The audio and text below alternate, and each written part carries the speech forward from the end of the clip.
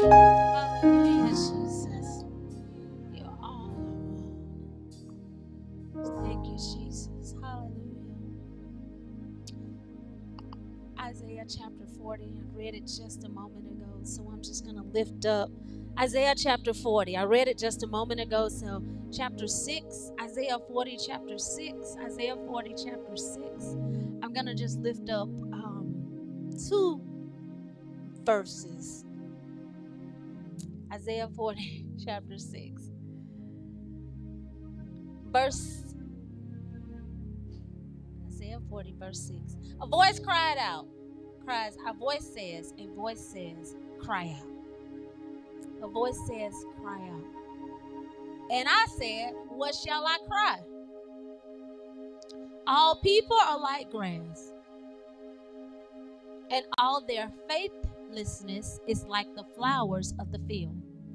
The grass withers and the flowers fall, because the breath of the Lord blows on them. Surely the people are grass. Verse 8 says, the grass withers and the flowers fall, but the word of our God endures forever. The word of our God endures forever. Your homework this week is to read all of chapter 40. Read all of chapter 40 of Isaiah. We are in the beginning of a sermon series. We preached the first sermon from that series last week, and the sermon series is entitled, This is Your Day. This is your day. And last week we spoke on the words, this is the day that the Lord has made. And our sermon series is rooted in Psalms 118. So that is our foundational scripture for this entire series. We realize today we are peeping over into Isaiah, but Psalms 118. And in Psalms 118, verse 5, Verse 5 says something similar to what we just read in Isaiah. I don't know if you'll catch the key phrases or not. But verse 5 says this: when I was hard pressed, I cried out to the Lord. This is Psalms 118. I cried out to the Lord, and he brought me into a spacious place.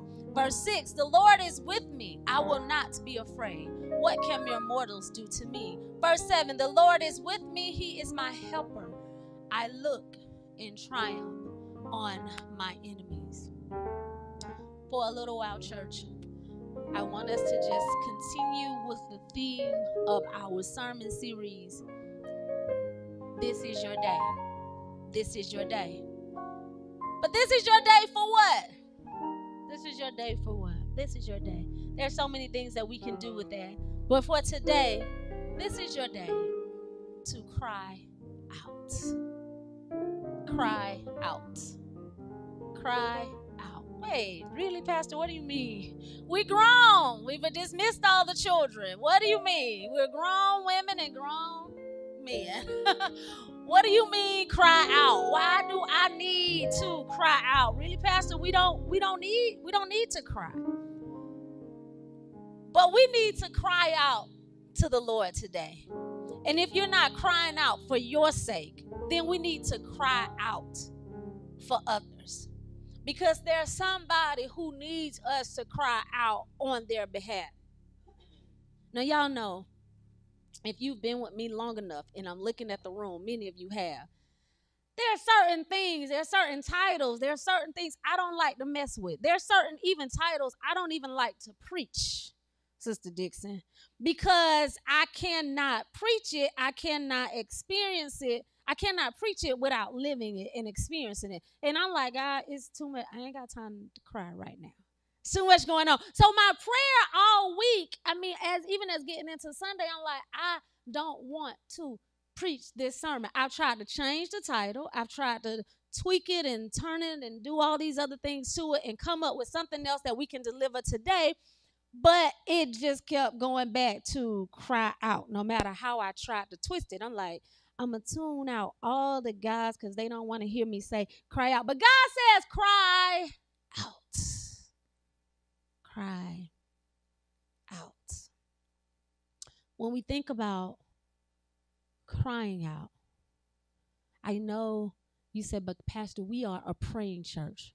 So we think about crying out. Some people say, well, I pray. Well, we're just gonna pray unto God. But when I say cry out is not the same as saying a prayer. When we say a prayer, we are praying generally. Y'all some praying people. Most of us in this congregation, we get on the prayer call on Tuesdays mornings, on Thursdays mornings, and we are praying. We're praying for each other. We're praying for our community. We're praying for people we don't know. We see people. I've seen people in the store. No joke. I saw this lady in the bank. I didn't know who she was, and she knew who I was because she gone online and seen the picture. But she said, I know you because your church prays for us. Your church calls my name on their prayer call. And I didn't know who she was. And she was somebody that worked with Evangelist Morris. But she recognized me in a bank. And she said, I want to thank your church for praying for me. I want to thank y'all for praying for my daughter. My daughter is doing well. I was like, I'm so glad I wasn't in there going off on a teller, like showing myself. I'm so glad I wasn't in there acting crazy, because this lady came and she came up to me and just started talking. So I know that we are a praying church. We pray. When we pray, we intercede for other people. When we pray, we give thanks unto God. When we pray, we do prayers or petition unto God. But praying and crying out for the purposes of this message and in general, it's different. When I say the title of the sermon is cry out is an intentional phrase that differs from me just asking you to pray. Generally, when we cry out, there is a desperation. And crying out hits differently from, now I lay me down to sleep. I pray the Lord my soul to keep. Cry out. To cry is a spontaneous response, Brother Stephen. It's a spontaneous response to an urgent need. When I cry out, it may be spontaneous. It may be something that just happened. Crying out is generally centered around an immediate, specific need. An immediate and a specific need. When I pray, I remember when my mom taught us to pray, we would say the Lord's Prayer, and then every night at the end of that Lord prayer, we had to say, Lord, bless my mama, bless my daddy, bless my sister, bless my brother, bless my grandma, bless my grandpa. We had to go through this whole lot, and finally I was just like, Lord, just bless everybody in the whole world. Because I didn't want to say all those things. I'm like, what? And it was not like today. It was a hardwood floor, but we had to be on our knees on that hard floor, and sometimes it was cold. I couldn't just lay in the bed and say my prayers. Every night, your knees had to hit the floor. And so the longer this list, and I was like, you know what? God, just bless everybody in the whole world. That's a little bit different from an urgent, specific need. Oh, your mother has cancer. Okay, God, I need you to bless my mother right now. It's very specific. It's a cry out for that one need, not God bless Lottie Dottie and everybody. Cry out. It's different. Crying out sometimes is motivated by the presence of danger, or it's in response to a hurt or a pain. Maybe you are in a very painful relationship. Maybe you just saw your dream shatter. You thought you had married the person of your dream, and turned out they're Godzilla. And you're crying out in pain or desperation. Maybe it's because you've seen heartbreaking news. And if anybody has turned on the news in these past 3 weeks, all the news is heartbreaking news. It's not stuff that's just happening in Israel and stuff that's happening in Gaza, but now these things are hitting closer and closer and closer to home. Just this morning, CNN breaking news of a synagogue president who was stabbed to death in her home in Detroit. Heartbreaking news that causes us to cry out in a response because we have a sense of desperation, crying out. I told our sister Green, I said, you know what? I said, I'm just going to pray that this whole sermon was just inspired by me talking to you a lot this week and praying for you. I hope it's not a prediction of my week to come, but I'm praying that, it is, I had you on my mind as I was crying out to the Lord on your behalf. And I said, I did all but called your name in the sermon. This is when I was talking to her last night. She said, you can call my name. I'll be watching from the hospital bed. You can call my name in the sermon, because I thought about when she found out the devastating news that her foot had to be amputated. She cried out unto the Lord, God, I don't know what to do. She cried out in fear, because that is a life-changing surgery. I mean, everybody in here today, we all walked in here with both of our feet. It is a life-changing surgery when you have to imagine now living your life in such a manner. Crying out to God. And I watched her and I saw her in a state that I've never seen before, crying out to God. But at the same time, knowing that God will still take care of her. I look at the news and I'm looking at the people in Israel and I'm crying out for them. As I've stood in this place, I know the distance and the proximity between the kibbutz that were raided and the actual Gaza Strip, the border, the walls that were infiltrated. I've stood in those places, and I know, to try to make you understand it, imagine an apartment complex or a living community where everybody's houses are just right here together. Your doors are always unlocked because you know all of your neighbors. You know everyone around you. In the center is a basketball court, and then over here is a playground, and then there's a community center. But it's just a nice housing community, but it sits right there at the border of Gaza. But everybody knows each other. And I remember in my most recent trip, one of the students, and they always ask this question. We always ask this question: why do y'all live here when there's so much danger? Why do you live here when your kids are playing basketball right here, but right beside the basketball goal is a room that's considered a bomb shelter? So if you hear a siren, you go here. Right here are the playground. The playground is right here, and right beside the playground is a bomb shelter. Because you need to be able, as soon as you hear the siren, you have 10 seconds to go into the shelter. In every house, there is one room in every house that's a bomb room, a bomb shelter. When you hear the siren, you have to go into that room. And we said, why do y'all stay here? Why do you put your children here? Your children are going through all this trauma. Why are you still here? And they look at us every time and they say, where are we going to go? The children of Israel, Isaiah chapter 40 that we read earlier, they've always had to fight for land. They've always had to fight for a place that God has said was going to be there. So I cry out for those people who just has people to infiltrate their area, but we also have to cry out for Gaza. We have to cry out for the Palestinian people. 2/3 of that population is under the age of 25. Who's in here under 25? 2/3 of that population is under the age of 25. So as bombs and rockets are going into this area, they're killing who? Children under the age of 25. We got to cry out for Ukraine, but we got to cry out for the U.S. We got to cry out for our own children who are walking in communities and walking down the streets, killing one another. They can't go to a homecoming game. They can't go to a prom. They can't go to a dance. They can't even sit outside the stoops in their own community without somebody coming up, killing them. We got to cry out to the Lord. When I'm praying, I'm not always fearful when I pray. Again, it may be a prayer of thanksgiving, a prayer of petition. But generally when we cry out, when I saw the sister on her hospital bed crying out, that cry that she cried was accompanied by fear. Have you ever had to cry out to the Lord and know that there was, at the end of that, there was a fear? There was a reason why your voice sounded the way it sounded. When we cry out in our crises, it's because we feel helpless and we feel hopeless. I mean, what really can you do if the doctor says your child has cancer? What can you physically do?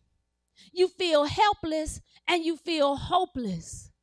But in that moment, we also, church, should recognize God's supernatural power in our crisis. Amen. We should recognize God's supernatural power in our crisis. When I cry out with the confidence knowing that God can help. Does anybody know that God can help your situation? When I cry out with the confidence. See, I'm not just crying just to be crying now. That's going to get old after a while. We're not just crying just to be crying out. We're crying out, but we have to believe that when we cry out that God can help us and God can deliver us. And that's why I said you got to read all of Isaiah 40, because God doesn't just leave them there. It doesn't just start with comfort ye my people, but there's something that happens at the end. So when we cry out, church, do you really believe that God can bring you out of the situation? Do you really believe that God can deliver us? How much time will we spend focusing on the crying out unto God that we or versus the time that we spend believing that God can deliver? Cry out. But after you cry out, know that God will deliver you. Know that God will take care of you. Cry, but don't stay there. He will. Know that God has the ability to pick you up. Know that God has the ability to help you and to deliver you in your situation. Tell your neighbor, don't get stuck in your tears. Tell somebody, don't get stuck in your tears. Don't get stuck in your tears. Don't get stuck in your anger. A lot of times we cry out to God in anger and frustration, and we ask that powerful question. I'm going to call it powerful today. We ask that question. It's just 3 little words. But I see it right now. When we're going through, when things hit us, we ask that one question. Sister Penny didn't ask that question. If you watch the Bible study, she said she didn't ask that question. She didn't ask that question when she was hit with cancer, 2 types of cancer, when she was going through her cancer. But most of us ask that one question. And what's the question? Why? W-H-Y. Why? Why am I going through this? Why do they have to kill my family? Why do they have to kidnap my family member? Why am I going through that? We ask that one question, and we're crying out and we're angry and we're mad and we're frustrated and we're scared. But don't get stuck in your tears, because I know a deliverer and you know a deliverer, and you have to know that the Lord will deliver you. Do y'all know that today? It doesn't resonate and it doesn't seem like it when you're going through it. But the Lord will deliver you. The Lord, look at the Bible. He's delivered over and over and over again. God delivered the disciples. The disciples cried out, and God delivered the disciples. Amen. Where are we? Mark chapter 4. Are you there? Mark chapter 4. Mark chapter 4, verse 38. You know it. You don't even have to turn to it. What happened in Mark chapter 4? Jesus was asleep. Jesus was asleep on the ship. Was it a ship or a boat? I don't know. Was it a ship? Jesus was asleep. Just making sure y'all not asleep. Jesus was asleep. And what did the disciples do? I say they cried out. They cried out. What did they say? What did they say, Bible scholars? What did they say? They cried out, Master, carest thou not that we perish? You don't care. You don't see this boat rocking. You don't see all this stuff going on. Y'all know they know how to swim, right? They ain't know how to swim. like why would you be carrying on like that? They didn't know how to swim. Like, they're like, you don't see this boat rocking, all this stuff that's going on. He said, carest thou not that we perish? And Jesus rose and he did what? He rebuked the wind. And he said unto the sea, what? Peace. Peace, be still. Why are you fearful? Do you not have any faith? Peace, be still. Church, I want to tell you that God has the ability to speak to your situation and tell peace to be still. God has the ability to calm the storm that is going on in your life right now. If only you trust him, if only you believe him. In the book of Exodus, Exodus chapter 14, the disciples cried out. Yes, the disciples cried out unto the Lord, but also the children of Israel cried out. They continue to cry out. They've always been cried out. But how it started is in Exodus chapter 14, verse 10. I think we have that for those who are watching. You should see that on your screen. Exodus chapter 14, we see where the children of Israel cried out. Why did they cry out? 14 and 10. because Pharaoh said, go. I'm going to let y'all go. But then the Lord hardened Pharaoh's heart. And many of you know the story if you've been to Sunday school. What happened? They got ready to leave and they were marching, and what did they see? They saw Pharaoh's army coming behind them. And the people cried out. In verse 10, it says, as Pharaoh drew near, the sons of Israel looked, and behold, the Egyptians were marching after them, and they became very frightened. So the sons of Israel did what? Cried out. They cried out to the Lord. They cried out to the Lord. I want this Bible to come alive to y'all right now. As y'all watching CNN and Fox News and all these things, where are the people standing right now? Where are they trying to get into, but they can't get into? Where are they trying to get into, but they can't get into? The people who are leaving Gaza, where are they trying to go, but they can't get in? No. Where are they trying to go? Egypt. They're trying. Pharaoh's army. Where's Pharaoh's? Behold, the Egyptians were marching out of them. Y'all know Caleb loved looking at these maps, so we look at the maps all the time. He loved these, and because I've been there. So Israel, it's just this narrow area. To the right of Israel, if you will, or to this side of Israel, where there's land, is the West Bank, what Brother Paul was talking about. And the Gaza Strip is literally a strip. It's literally just a little area down the side of Israel. That's the Gaza Strip. To the south of the Gaza Strip is Egypt. To the side of the Gaza Strip is Israel. To the other side of the Gaza Strip is the Mediterranean Sea. So you got water.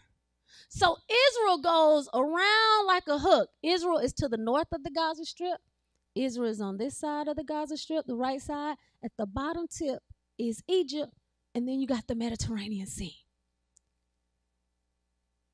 Look at how history is working. We were trying to come out of Egypt to go into this land that God promised to us. We're going out of Egypt. Now they're saying, can you open this border so that these trucks with this aid can come in and help these people? Or can you let some of these people out of Gaza into Egypt? It all, we're not getting into that, but it all works together, y'all. The children of Israel, they were coming out of Egypt into the land that God had promised them. They're going to the land that God has promised them. And they're crying out because there is water on this side. And Pharaoh's army is behind them. There's water in front of them. So what do? They cry out to the Lord. I want you to see that even when you don't even see how the Lord will make a way. Who builds a highway in the middle of the water? Even when you don't think that the Lord will make a way, the Lord is always making a way for us. The Lord is always looking out for us. The Lord always steps in on time. Maybe he hasn't done it for y'all since nobody said amen. But the Lord always steps in on time. The children of Israel, that's just one example, but over and over and over again, we see where he delivered the children of Israel because they cried out to him. David, Lord knows King David, Brother Paul, cried out over and over and over again. Two of my favorites, Psalm 61 and Psalms 34. Psalm 61, David cries out when he's being chased by the king, by another king, because he's in charge of this army. David cries out and he says, hear my cry, oh God. Listen to my prayer. From the ends of the earth I call to you, and I call as my heart grows faint. Lead me to the rock that is higher than I. Lead me to the rock that is higher than I. For you have been my refuge, a strong tower against my foe. I tell y'all, every time y'all see this rock, this symbolism of rock in the Old Testament, it is a form of Christ. Lead me to the rock, and I can't get away from my rock. Lead me to the rock that is higher than I. Lead me to the rock. David is saying, I can't do this on my own. He's crying out unto the Lord. In Psalms 34, he is crying out unto the Lord. And I meant to say this with Psalms 34. When he's being pursued, when he's being chased, he is still saying, you know what? I'll bless the Lord. Y'all quote Psalms 34 all the time. But outside of blessing the Lord, this is a cry of desperation. Literally, he's being hunted down. So even in the midst of our trials, even in the midst of his tribulations, he's saying, I will bless the Lord at all. Thank you, Brother Ron. He said, I ain't sleep on them drums. I will bless the Lord at all times. His praises shall continually be in my mouth. Continuously, no matter what I'm going through, my soul shall make her boast in the Lord. The humble shall hear thereof and be glad. Oh, magnify the Lord with me, and let us exalt his name together. I sought the Lord, and he heard me and delivered me from all my fears. They looked upon me, and they were lightened, and their faces were not ashamed. But look at verse 6. We usually stop reading by that time. But look at verse 6. This poor man cried, and the Lord heard him and saved him from all of his troubles.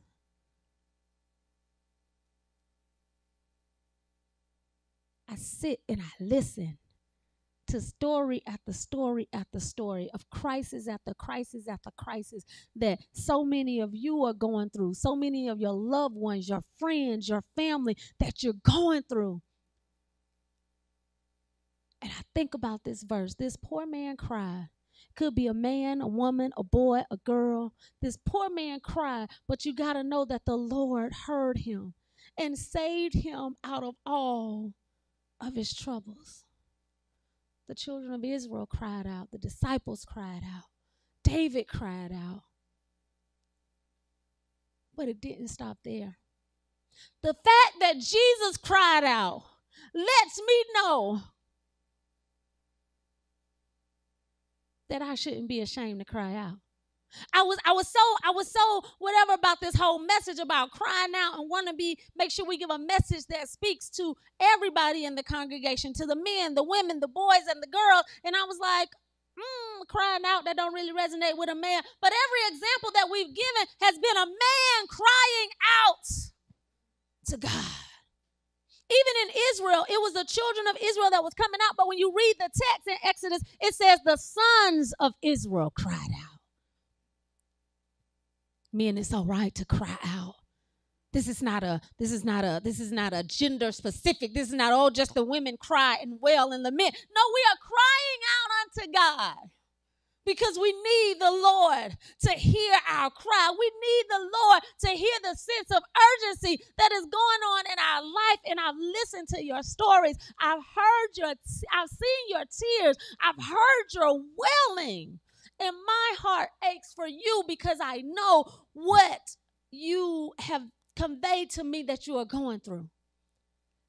And I can't even say the things that you've been bringing, the things that I've been praying. I can't even say in any of these situations, I know how you feel, because I don't.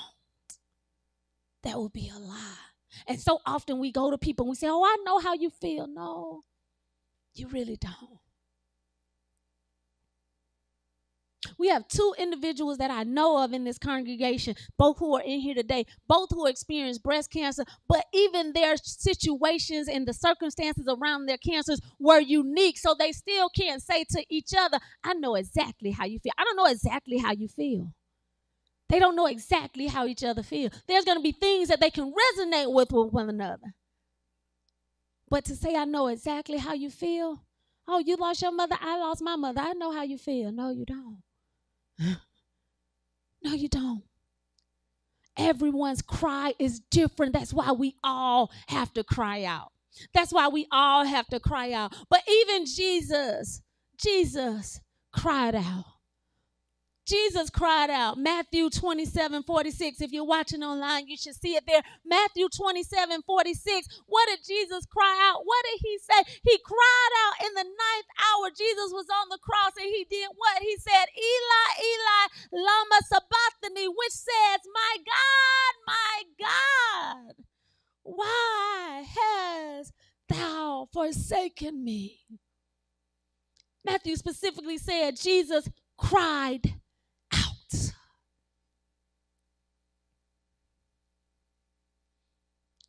He said, my God, why hast thou forsaken me? And I know right now there are people who feel like God has forsaken you. God has left you in a predicament, in a situation that you don't know how you're going to get out of. God has left you in a predicament. He's left you in a situation and you can't see your way through. God has you in a predicament, but God did not leave Jesus. And God has not left us. Because you know how this story ends. Do you not know how the story ends? Anybody in here raise your hand? You don't know how this story ends? Even though Jesus cried out on the cross, my God, why hast thou forsaken me? The story didn't end that way. He got up. With all power in his hands, he got up. So you know what, church? Even after having life-altering surgery, God is saying, you have to get up.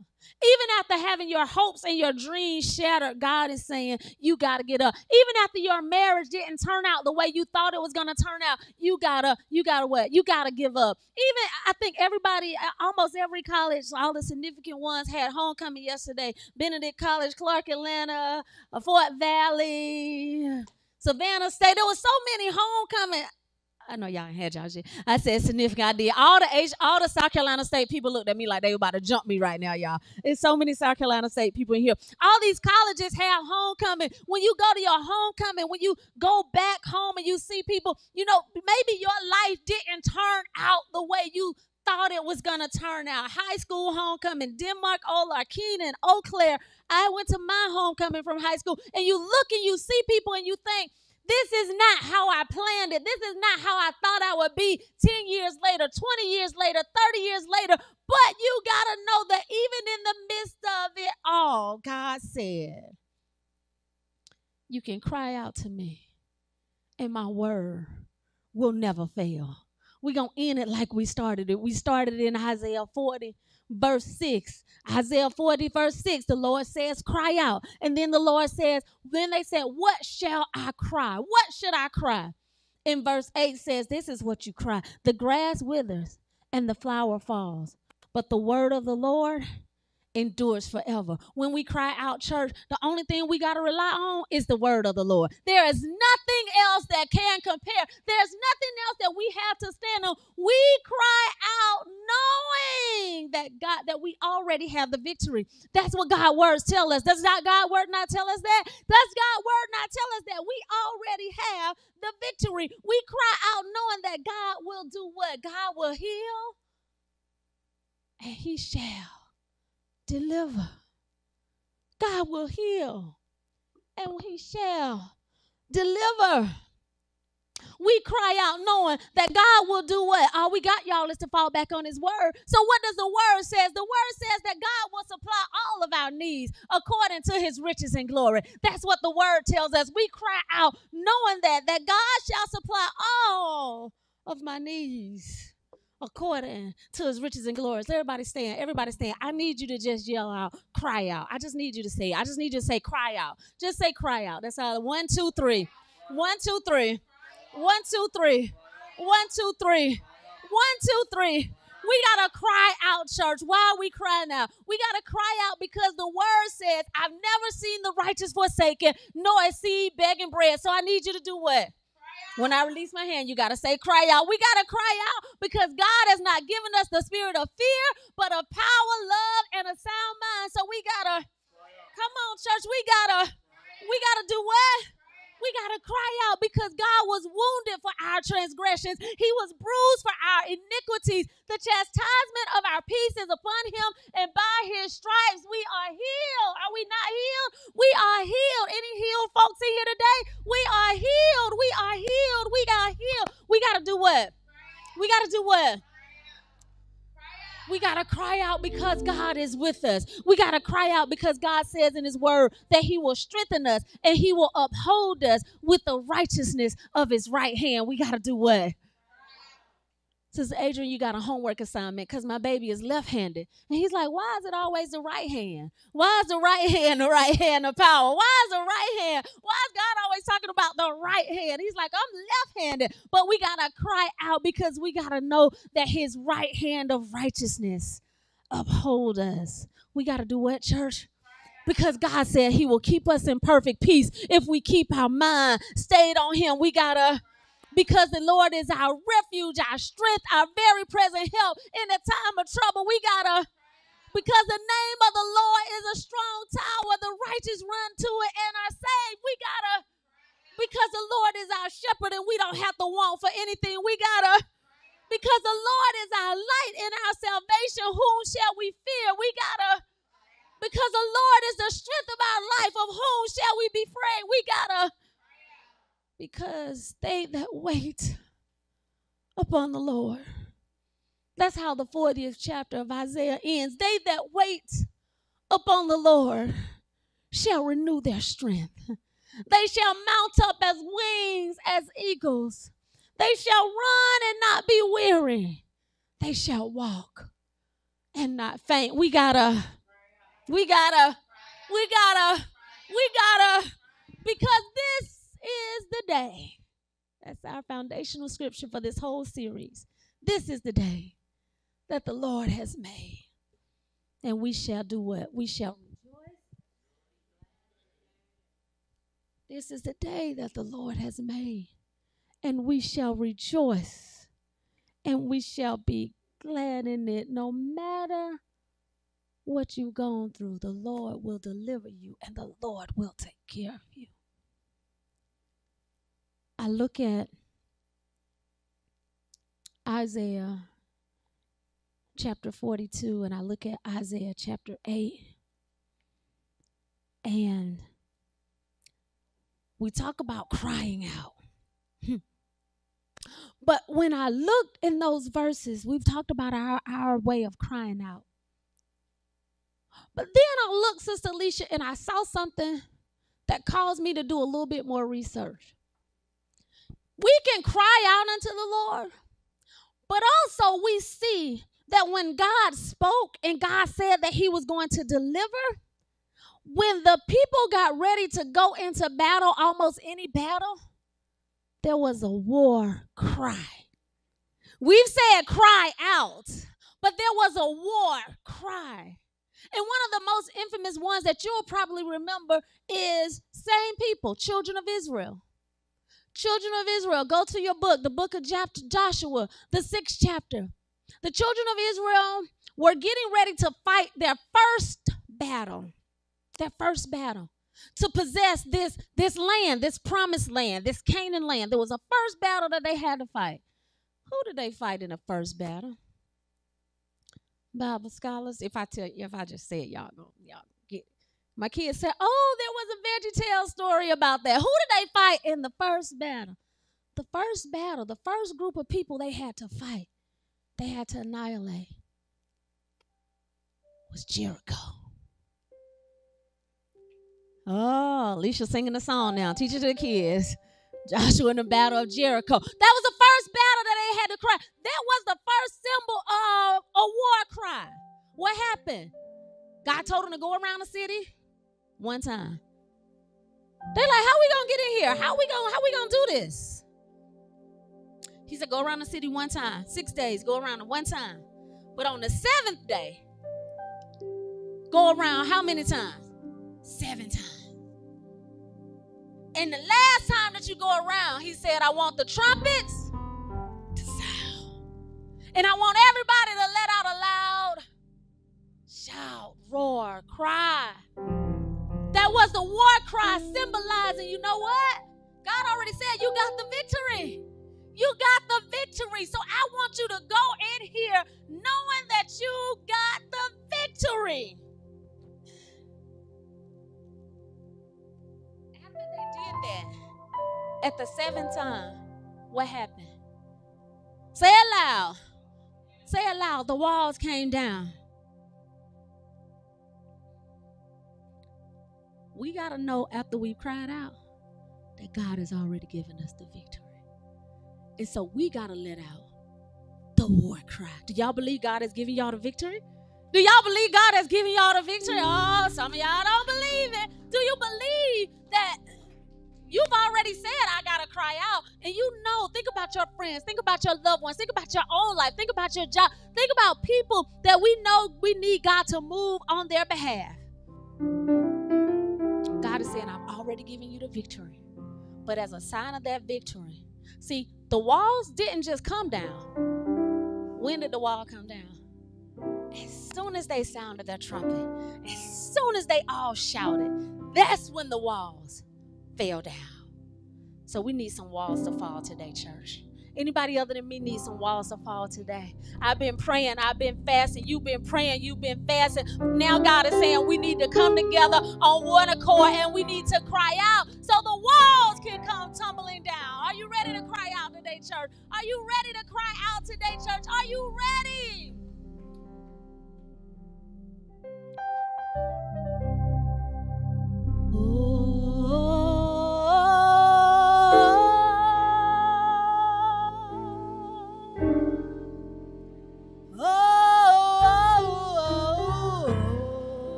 That's all we're doing. Y'all can just real simple. We ain't got no trumpets.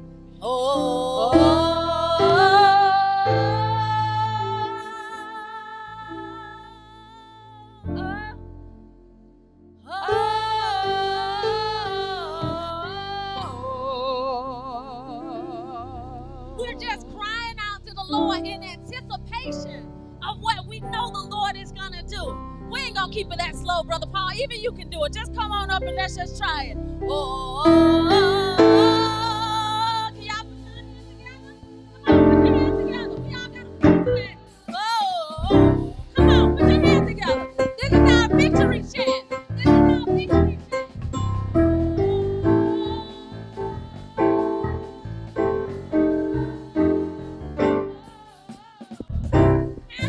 Hands together. Come on, church. Maybe you don't want the victory.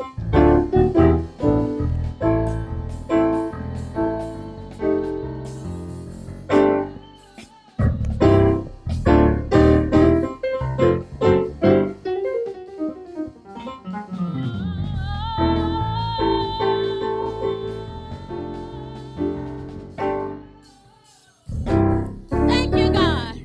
Thank you, God. Jesus. So what I just heard God say, I need somebody as you're clapping your hands, and I don't know if our sister's watching from the hospital bed this morning, but I just need somebody, as I know she may be wiggling her legs, but she's not able to move both feet. So can somebody just move your feet? Because somebody don't have 2 feet to move this morning. Can you just move your feet if God's been good to you? Can you just move your feet in victory for somebody who may be in a wheelchair this morning? Even if you're sitting down, you can pick them up and put them back down. You can pick them up and put them back down. Hallelujah, God. Can you move your feet for somebody else? Thank you, God. Hallelujah. We're going to cry one more time. Y'all got victory? Victory?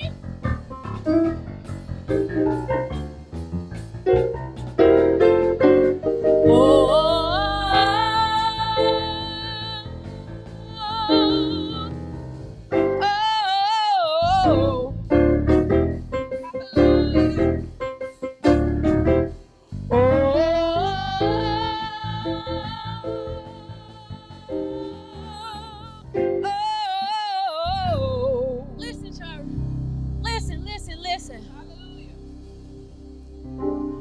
Hallelujah. I'm thinking about my baby.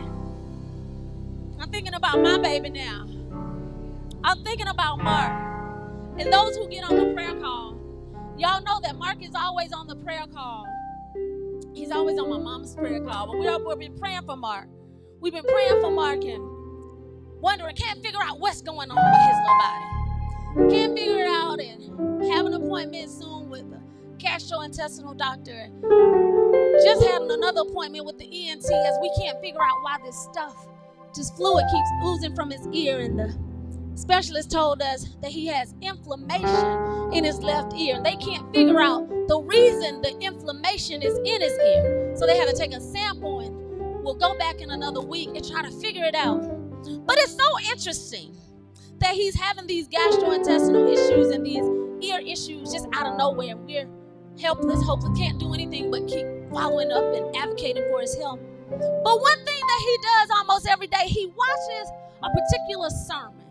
And he's been watching this sermon the whole time that he's been going through this. I would like to say it's one of mine, but it's not.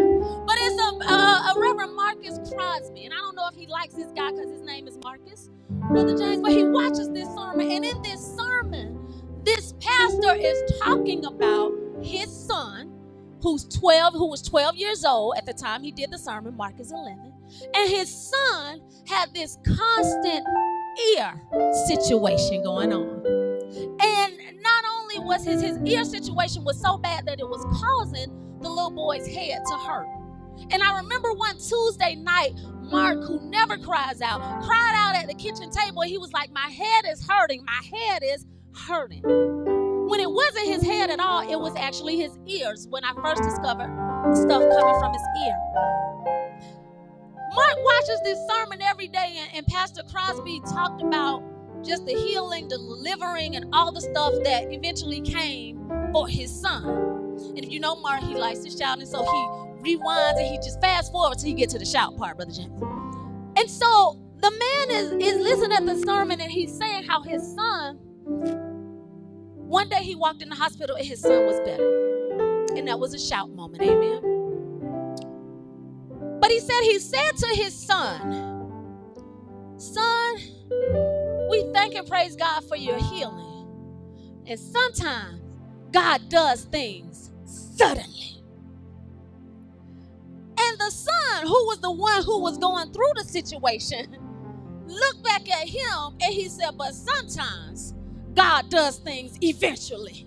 And church, the message today is whether God is doing something suddenly in your life or whether God is doing something eventually in your life, you still got to know that God is going to do it. Won't he do it? Won't he do it? Won't he do it? You still got to know, God, whether you come suddenly or whether you come eventually, God, I'm going to praise you. God, I'm going to lift your name on high. God, I'm going to magnify your holy and your righteous name. I don't have all the answers yet for my son. I don't know what's going on in his body, but I'm going to give God a praise because I know eventually this too shall pass. Eventually, this is going to be a testimony. Eventually. It won't always be like this. Eventually, God is going to turn that thing around. God is going to change your situation. Yeah, you got to go through rehab now. Yeah, some people you have to learn how to talk again. You got to learn how to use your fingers again. You got to learn how to walk again. But it won't always. It won't always. It won't always be like this. The Lord will perfect that concerning you sooner or later. Sooner or later. Suddenly or eventually, sooner or later, it's going to work in your favor. It's going to work in your favor. I thank you, God, for working in our favor. If there's anybody who's watching online or who's in this place today,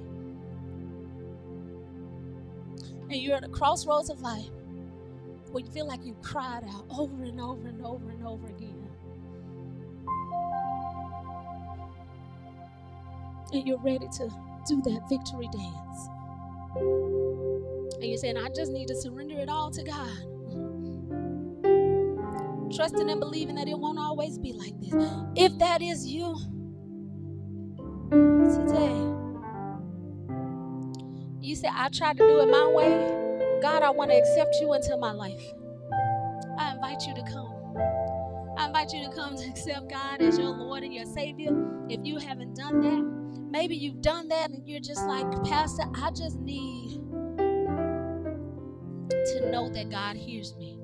I'm here to tell you that God hears you and that God answers prayer. And maybe you were saying, I know God hears me, I've cried out. Now it's time to get to work. And you want to attach yourself to this body, to this church. You want this place to be your church home. I invite you to come now. I invite you to come to the altar. We will love you if you're watching online. I ask you to let us know that. I thank and I praise God. I thank and I praise God for you. Bless you. It won't always be like this. We walk by faith and not by sight. A faith move. True story. It's the week before, the week of annual conference. I don't know if I'm coming back, y'all. It's the week of annual conference. I talked to Brother James. He and Marcus have been talking. And he said, I'm ready to attach. I'm ready to commit. I'm ready to do the work and become a member of Mt.Olive. I said, hold up. No, joking.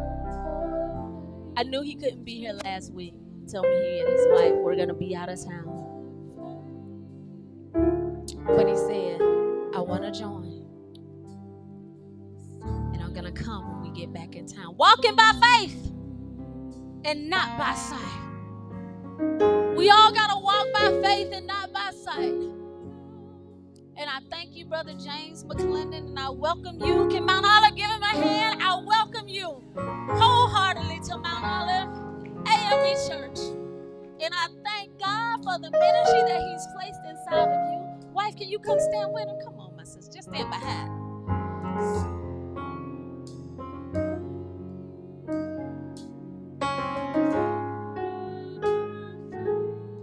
I thank God for what he's placing in you.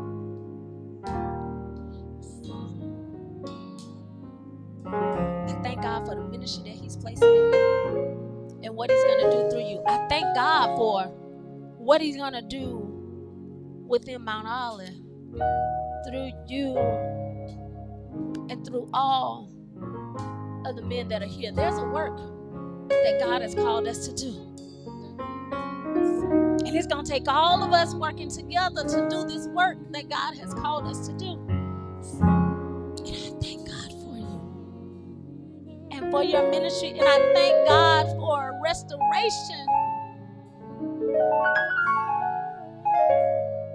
I thank God for the brothers who come to lift you up, to be on each shoulder. Hallelujah, God. And I thank God for his restoration in your life. I thank God for you have cried out unto the Lord. And the Lord says, I will deliver and I will heal you. I have heard your cry. I have heard your moan. I have heard your pain. And God says there is ministry in you and there is work for you to do in my kingdom. And you have been brought to this place for such a time as this to do the work that I have called you to do. I thank God for you.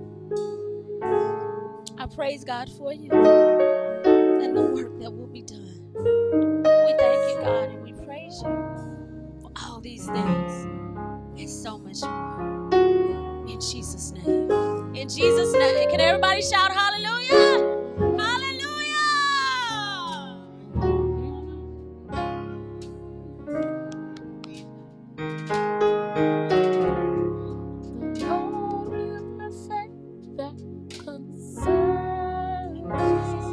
Thank you, Jesus. Welcome and welcome, welcome, welcome.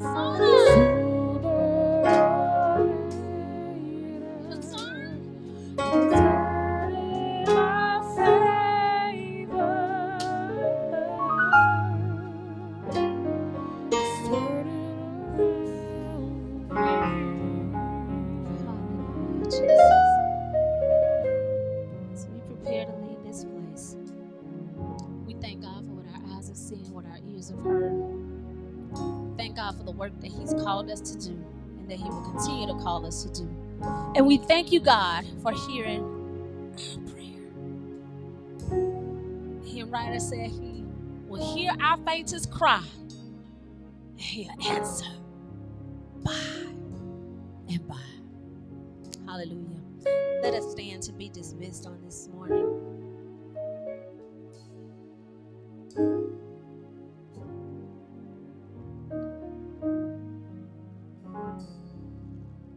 Now, God, as we go out to serve, as we go out to do the work that you've called us to do, walk with us, stand by us. Let us know that you'll never leave us nor forsake us. Even in the roughest hours when we feel like we're alone and we want to cry out, my God, why hast thou forsaken us? Bring back to our remembrance that we're never alone, that you will fight our battle. All we got to do is cry out to you.